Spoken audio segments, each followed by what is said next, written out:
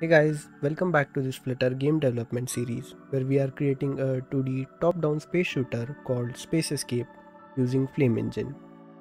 So in the last video, we added the score and health text components to this game, and they are displayed on the top left and top right corners of the screen respectively. And we have coded this such that the player score increases by 1 for each enemy killed and the health decreases by 10 for each collision with enemy. But if you remember, we kept the score and health field of player class public. This means anyone can change the values of these fields from anywhere. Similarly, the player field in Spacescape game class is also public. This is not the ideal way to do things. And in this video, we are going to fix that. First, let's make this player field private by renaming it to _player.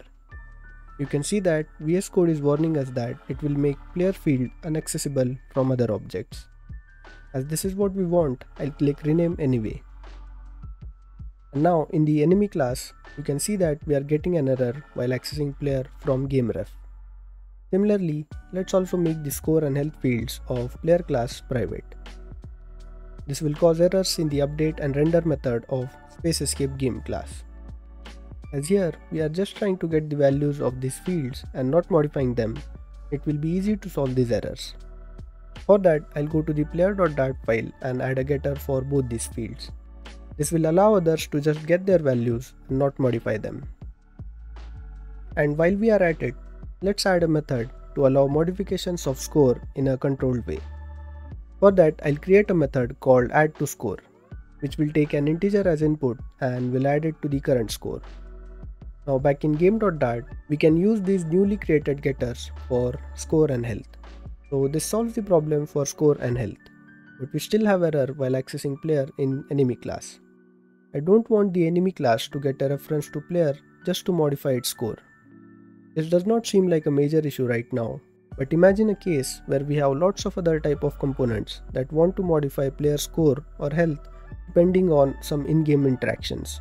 In that case, we'll have to pass down the player reference to each and every component, which can get really ugly pretty fast. A better approach for this will be to send some kind of notification or command which the main game instance can handle and make necessary changes to the required components. For example, when a bullet hits an enemy, that enemy can send out a command informing that player score needs to be increased.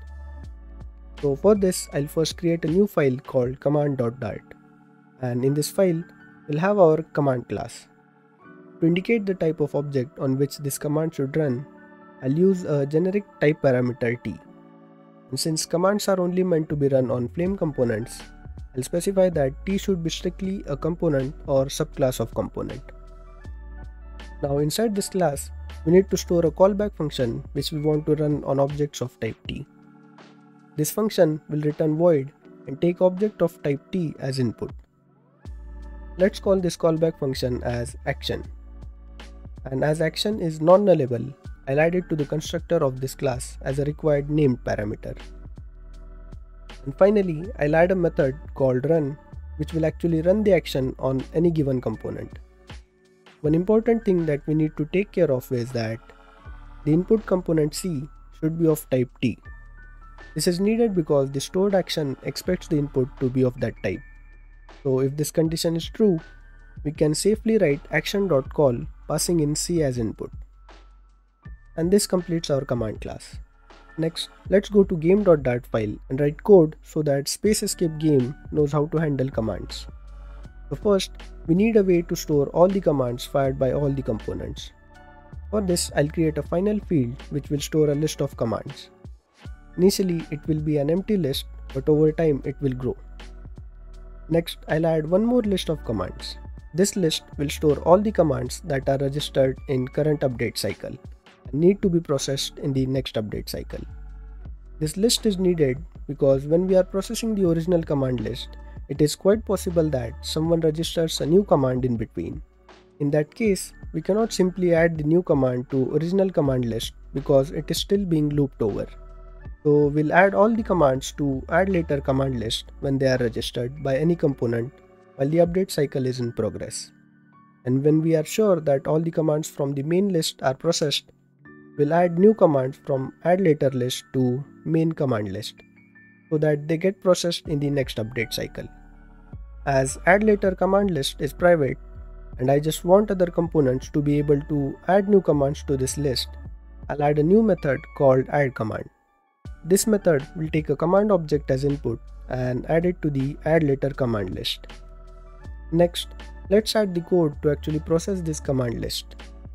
And for this, we'll have to go to the update method of this class. Here, before updating player score and player health, let's loop over all the commands from command list. Inside this loop, I'll again loop over all the components currently present in the components list. And in here, we can call command.run and pass in the current component. As we have designed run method to check for type of input component before running the stored action, it is safe to call command.run on all the components here. After all the commands are processed, we can clear out the command list by calling command list.clear. Once it is cleared, I'll transfer all the commands from add later command list to command list using add all method. And finally, we can clear add later command list. This makes sure that new commands from current update cycle are ready to be processed in the next update cycle, and add later command list is ready to store new commands. Back in enemy class, we can remove this line. Now let's use our command class to increase the player score. For that, I'll create a new command object. As this command is meant to be run on player component, I'll specify target type as player. And for the action property, let's create an anonymous function which will take a player object as input. Inside this function, we can call the add2score method on player and increase the score by 1. And now we just have to add this command to the command list of main game instance. This can be done by calling add command on gameref. And that is it. Now let's build and run the game to check if it works. And as you can see, the score still increases when a bullet hits an enemy. Okay, if you have been paying close attention, you might have noticed that all this business of creating and managing commands was unnecessary in this case. Because in this onCollision method, we anyways get a reference to the other entity.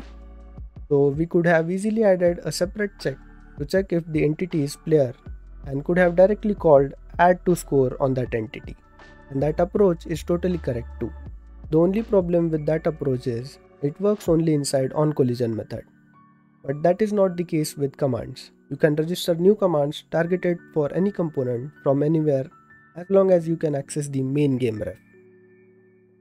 Now just to prove my point and show you how powerful our command system is, I'll quickly add some code to demonstrate one of the potential power-ups that we'll be adding later in this game. For this, we'll need one more button apart from the fire button. So I'll duplicate this joystick action. For this new button, let's set the margin to 100, color to red and action ID to 1. Now let's go to the player class and handle events from this button. So in the joystick action method, I'll add one more if check to check if button with ID 1 is pressed. If this is true, we want to destroy all the enemies currently on screen. And for that, I'll create a new command. This command will be targeted for enemy type. In the action callback, we'll receive an enemy object. And here, we can destroy this enemy. But right now, we don't have a way to do this from outside enemy class. So let's go to the enemy class. Here, I'll just select all the code inside this if check and I'll extract it in a method. Let's name this method as destroy. Now destroy is responsible for marking current enemy to get removed from the game world, increase player score and display explosion effect. And back in player.dart, we can write enemy.destroy to destroy this enemy. Finally, I'll add this command to the command list of gameref. And that is it. Now let's build, run and see this in action. So here, if I click this red button, you can see that each enemy currently present on the screen gets destroyed. Also notice how player score gets updated correctly depending on the number of enemies destroyed automatically. This is all thanks to our command system. So that was it for this video. I hope you enjoyed and learned something new. If you did, do hit that like button and maybe consider subscribing for more such content. I hope to see you in the next one.